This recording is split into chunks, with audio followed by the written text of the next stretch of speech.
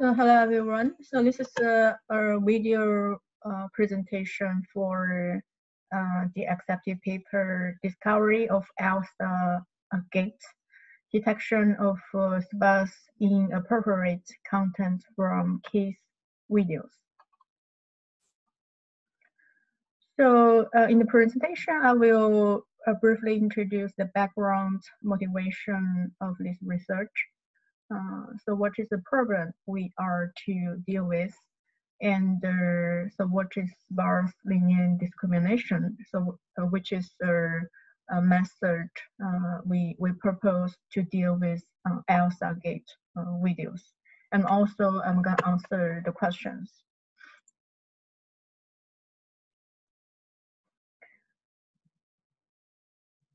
So a little bit about the background. So the social networking websites such as YouTube, Facebook, Twitter are rapidly fetching data from sources and merge all kinds of data from a variety of sources into one common platform.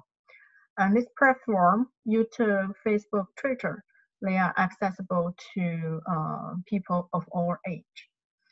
So the people who can access this data not only are limited to adults, but also teens, children, and especially young kids. So YouTube has a large-scale videos data set. So this videos are available online. So YouTube does provide a safe video filter for the kids. But some of the videos are usually escape from these filters. And we found there's a special category of videos, so which we call Elsagate videos. So these videos can successfully escape from YouTube safe video filter. So the problem is, according to some statistics, over 11% of the kids from the age group between 3 to 4 years, and 9% of from 5 to 7 years watch YouTube kids channel, like YouTube kids channel, True TV, Coco Melon. So these are the video channels provided to the young kids, and at least once a week, or even more often. So some kids, especially these days, when they stay at home, they watch the videos from online sources almost all day long.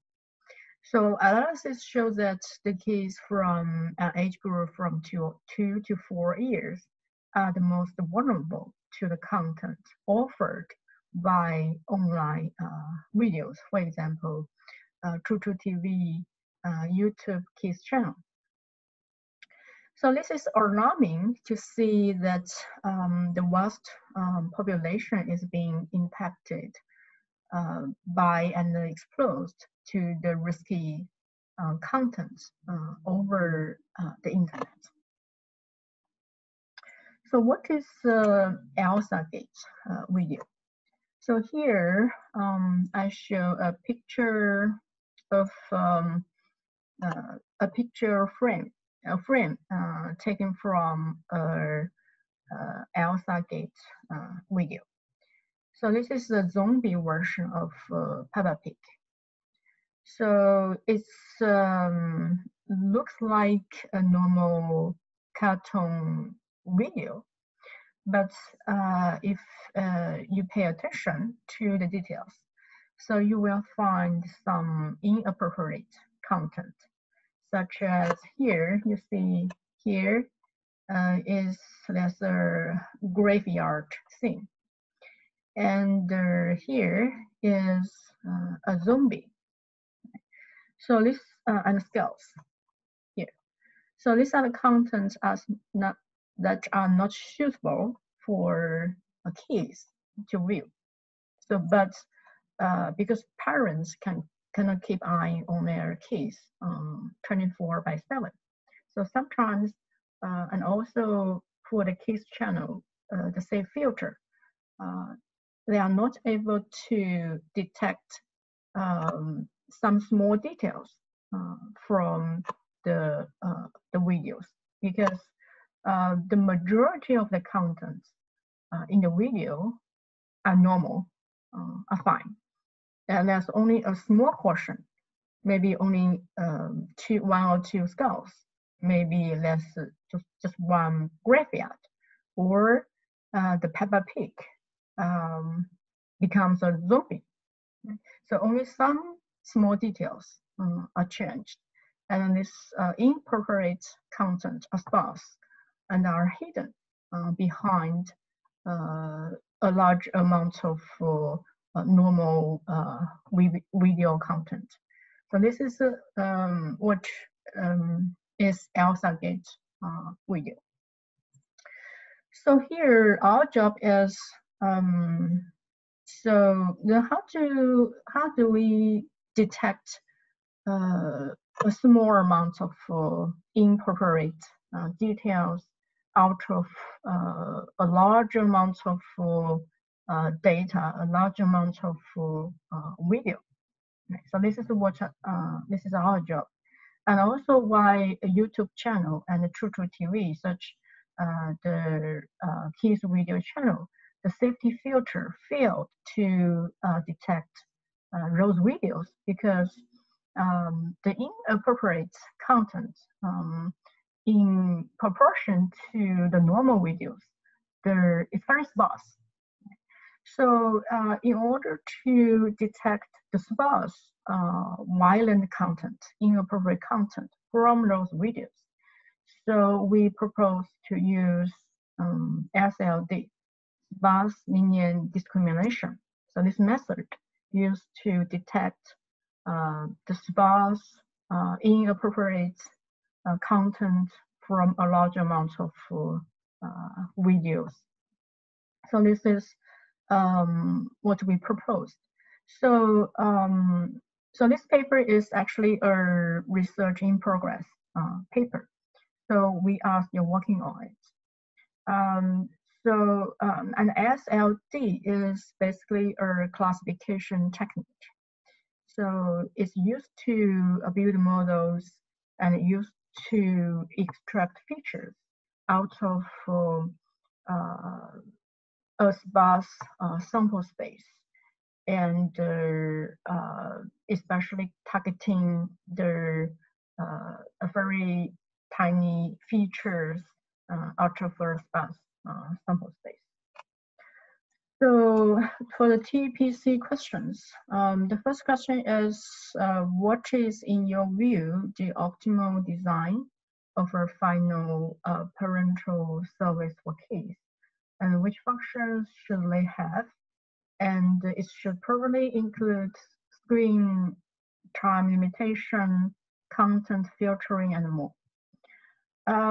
So as I said, because parents cannot keep eyes on their young kids 24/7. So especially when their kids are browsing using a mobile device such as iPad to watch video. So parents usually do not pay much attention to the videos that their kids are watching. So then the parental services. So as I said, YouTube kids channel, they does provide a filtering service, and the control features that parents can use to limit the videos that the kids are going to watch. But because the filters are not very intelligent, so what we propose is to make the filter more intelligent. So the filter is able to detect the sparse, some sparse inappropriate content from the video. So the second question is how your solution might shape up this service design, being that the sparse detection is a concept which would be more allowing and yet equally efficient as wide content blocking. So for wide content blocking, because besides YouTube channel, so YouTube also provides YouTube Kids channel. Okay. So then the kids can only watch or some specific videos, which is compared to other videos available on YouTube. So there's only a small portion, so which are appropriate, measured as appropriate or safe for the kids to watch. And then through a YouTube Kids channel, so the kids can only access to those videos that are ranked as safe to the kids. So the proposed solution, sparse detection, actually does not conflict or does not compete with content blocking. So detection is actually the first step, right? So if the detection is more intelligent, as we said, we propose a more intelligent solution to further detect some small details from the video. So then the second step is blocking. So based on detection result, then the filter is able to further block the videos that are rated as inappropriate. So they are not compete with each other. Thank you.